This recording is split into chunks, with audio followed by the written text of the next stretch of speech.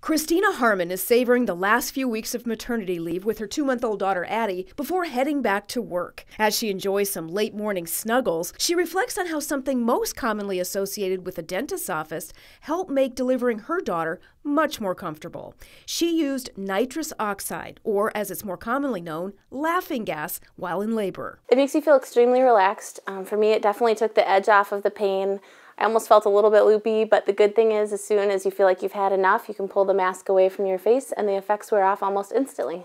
It might not be generating giggles, but Essentia Health certified nurse midwife Mandi Brodeur says many moms like Harmon are choosing laughing gas during labor after Essentia Health became the first hospital in the region to offer it earlier this year. The gas itself is not going to take the pain away like some of the other pain relief methods would, but it's very good at reducing anxiety.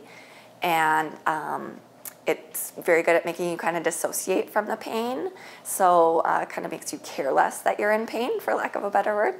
Brodeur says women choosing to use the colorless, odorless gas simply place the mask over their mouth and nose as they feel a contraction starting.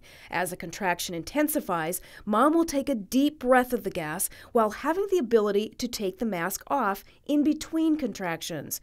If you get an epidural, you're confined to your bed, so you can't get up and move, whereas the nitrous oxide can be used sitting on the birthing ball or in the tub or walking around if you feel up to it. Studies show laughing gas has no adverse effects on the fetus, and only a few moms report feeling lightheaded or nauseated. Well, I've already told just about everybody I know to definitely look into it. It's a great alternative to having any type of pain medicine, so if you want natural labor, it's wonderful because you can still have that, but it helps you get through it a little bit more comfortably. With this Essentia Health Medical Insight, I'm Tracy Briggs.